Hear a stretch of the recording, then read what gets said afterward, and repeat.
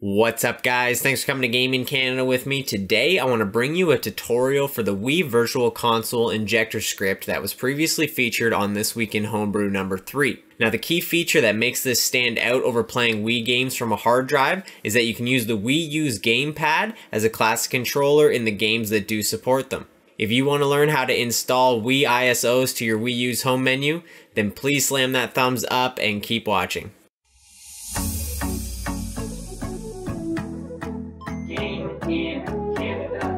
First off, I'm going to go ahead and put a link in the description for the full list of Wii games that are compatible with the classic controller. Now, since you can go ahead and play games off of your virtual Wii and use a hard drive to do it, then there isn't really too much of a reason to inject these into the virtual console unless you're specifically looking to use the gamepad as a classic controller.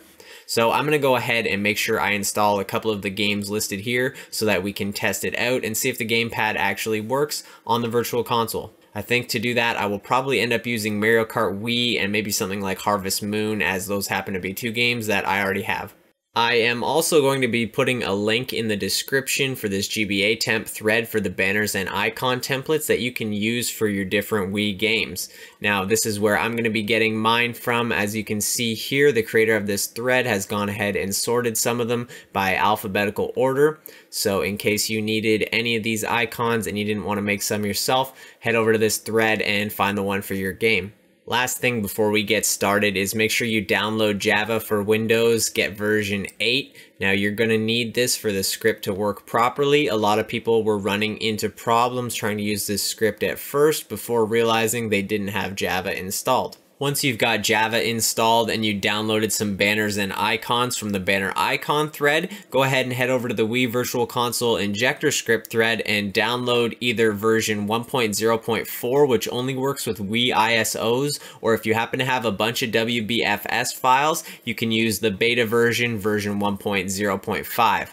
Now also, if you happen to have WBFS files, you can use Wii Backup Manager to convert them back into ISOs in case you happen to have any problems with the beta version here. I'm going to go ahead and download the beta, as I do have some ISOs as well as WBFS, and I'd like to see if both of them work.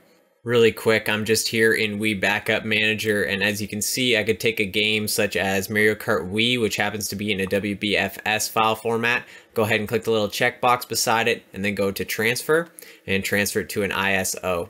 Now I'm going to go ahead and just stick this ISO on my desktop, and as you can see, it's now converting it back over to an ISO, and again, in case you were having any issues with the WBFS file and using the beta script. I'll go ahead and put a link to Wii Backup Manager in the description just in case you don't have it yet. We're here in the downloads, right-click Wii Virtual Console injector script and use 7-zip to extract it to its own folder. You can now go ahead and open this up, and inside of here you will see your script as well as source files, templates, and tools. Now what you want to do is go ahead and put all of your icons and banners inside of source files as well as your ISOs. I've gone ahead and added Mario Kart Wii and Muramasa the Demon Blade both as ISOs, as well as I've gotten Animal Crossing City Folk as a WBFS file. Now I've also got their banners and icons all zipped into RAR format up here. I'm going to go ahead and highlight those three and then extract them with 7-zip to their own folders. So I'm going to go ahead and just delete those real quick and delete these random injector zip files. Now all I have to do is take the game I want to use and rename it to game.iso or game.wbfs, and go ahead and take it, drag it into source files, and then since that was Mario Kart Wii, I'm going to open up my Mario Kart Wii, and I'm going to take these files that are in here and I'm going to go ahead and put those into source files as well. Now that I have my game as well as its banners and icons all inside of source files, all I have to do is run the Wii Virtual Console injector script, and it's going to start doing its magic. Open up Wii Virtual Console injector script, and it should open a little command window, and then it's going to ask you for a specific eShop title key, and it's asking me for Rhythm Heaven Fever. Head over to Google and type in WiiU title keys website and click the first link that pops up. Over here on that Wii U title key site, I've typed in Rhythm Heaven Fever, and here is the game. Now you're going to go ahead and copy the title key right here. Do not click the blue copy button, as it'll also copy the title ID, and that will screw up the installer. Back on the Injector script, going to go ahead and hit Control V and paste in the title key, and then press the enter button. And now it's going to ask you for a Wii U common key. Again, head over to Google and type in Wii U common key and maybe put pastebin on the end just to make things a little bit easier. Again, Control V, paste in your Wii U common key and then press the enter button. It's then going to ask you to enter in the name of your game. I'm going to type in Mario Kart Wii and then hit enter. Enter the publisher of your game. I'm going to put in Nintendo. Will your game use the classic controller, Y or N? So go ahead and hit Y for yes and then hit enter. Do you wish to specify a meta title ID manually? If you don't, one will be randomly assigned. So I'm just going to go ahead and hit no and just let one randomly assign. I've now pressed the enter button and it started to go through its little process here. Go ahead and let the script do its thing, and I will catch back in with you guys in an estimated around 5 minutes, it says. After a while, the Injector script will turn its text color to green and tell you to press any key to continue. If it happened to freeze anytime during the conversion process, then just go ahead and press the enter button in the console and it should start it back up again. So I'm going to press any key to continue.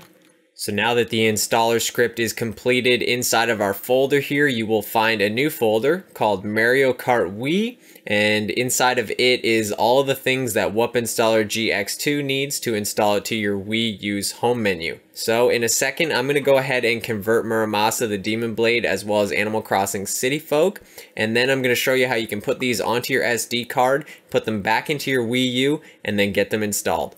So to prepare another game, open up your source files and then go ahead and change your game.iso back to its actual game name. So I'm just going to type in Mario Kart Wii. Now I don't need any of these anymore, so I'm going to go ahead and delete all the banners and icons. And I'm just going to move Mario Kart Wii out of there. So this time I'm going to go ahead and use Animal Crossing City Folk as it is a WBFS, and I'd like to see if the WBFS files work on this little beta injector script. So I'm going to go ahead and rename Animal Crossing to game.wbfs, drag it over into our source files folder, and then I'm going to open up Animal Crossing City Folk and go ahead and grab all the banners and icons and drag those again into the source files next to Animal Crossing. So now all we have to do is open up the Virtual Console injector script again. And since we already entered in the Wii U common key as well as the eShop title key for that specific game, we can just go ahead and convert anything we want. Meta variables, enter in the name of your game. Publisher your game, I'm just going to put Nintendo again. Will your game use a classic controller? I don't think it's compatible, so I'm just going to go ahead and put no. And then do you wish to specify? I'm going to hit no and just let it do its own randomly. So I'm going to let this run through and do its thing, and again, I will catch you guys in a second. Animal Crossing City Folk is completed. I'm going to go ahead and press any key to continue, and now I've got an Animal Crossing City Folk folder next to my Mario Kart Wii folder.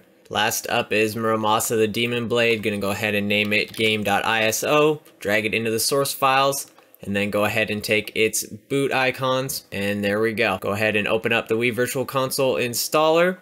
Type in all my variables, go ahead and hit enter, and it's going to do its thing. Muramasa has completed. I'm going to go ahead and press any key to continue. On the right, I have opened up my Wii U's SD card. Now, if you don't have an install folder, go ahead and create one. Now, I'm going to be taking my Animal Crossing City Folk folder, my Mario Kart Wii, as well as my Muramasa the Demon Blade folder, and I'm going to drag these all into the install. Now on your Wii U's SD card inside of the install folder, you should have your 3 games that you want to install. Go ahead and safely eject your SD card and then reinsert it into your Wii U. Now that you've reinserted your SD card, go ahead and boot up your Wii U. Once it's loaded, enter into custom firmware, either Mocha or Haxchi, and then go ahead and open up WUP Installer GX2. So I've entered into custom firmware and I've opened up WUP Installer GX2. Down here on the Wii U Gamepad, go ahead and check off the games that you want to install. As you can see, there's all 3 of my games. I'm going to go ahead and hit install, and it's going to ask you if you want to install them. I'm going to hit yes, and then it's going to ask you if you want to put them on your NAND or your USB.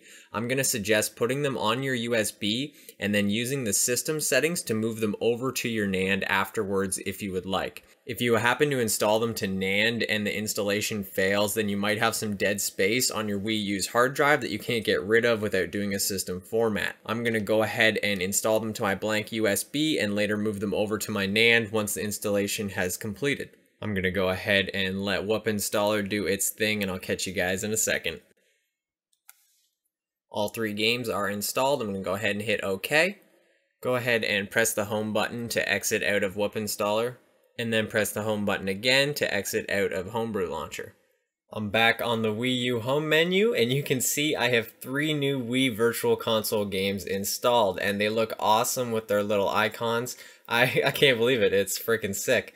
I'm going to go ahead and launch each one and see if they work. First up, I'm going to go ahead and launch Mario Kart Wii and see if we can use the gamepad to steer. As you can see here, when you launch the game, if you happen to hit yes on using the Wii U gamepad to emulate the classic controller, then the game's going to go ahead and ask you if you want to use the Wii U gamepad. So I'm going to go ahead and hit yes. There's the custom little animation.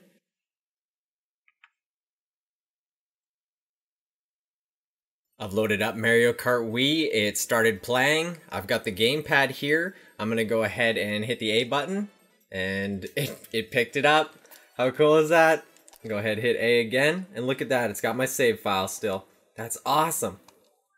So we're starting the race here. What's awesome about this is you can play on the actual Wii U gamepad, so you don't actually even need the TV. So I've basically just turned Mario Kart Wii into a Game Boy game here, and that to me is absolutely freaking awesome. Look at this. I can't believe this works right now. Oh, I clicked the wrong button.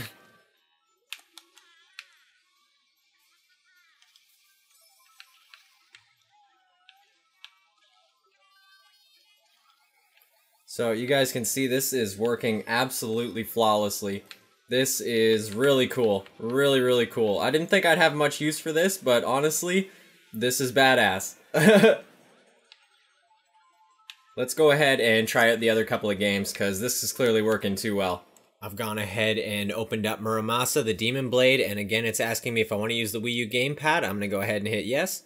There's a cool little custom-made logo, not too bad. Here we are. The Demon Blade is working perfectly fine. I'm going to go ahead and try to play a level here, and we'll see if it's actually working perfectly with the gamepad. I've got Muramasa, the Demon Blade, loaded up. Here I am. I'm using the gamepad to control it. Absolutely awesome. I can't even believe it, honestly. So again, I've got another Game Boy game here, essentially.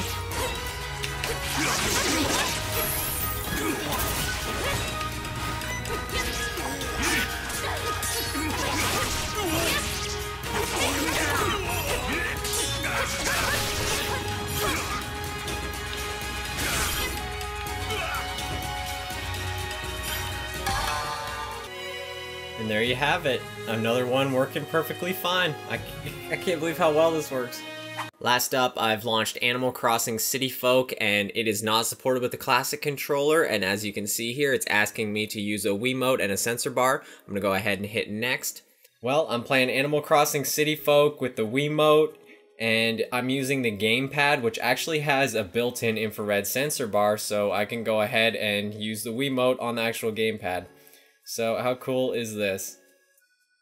What's great is this keeps all of my saves that I was already using before when I was launching the Wii games from my hard drive. Pretty freaking awesome.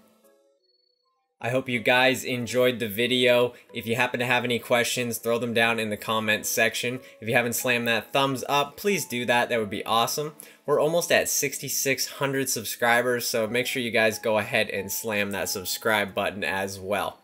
Much love. I will catch you guys next time. Peace. Oh, one last thing. Make sure you guys head to www.nintendo.news if you wanted to see a written version of this tutorial. See you later.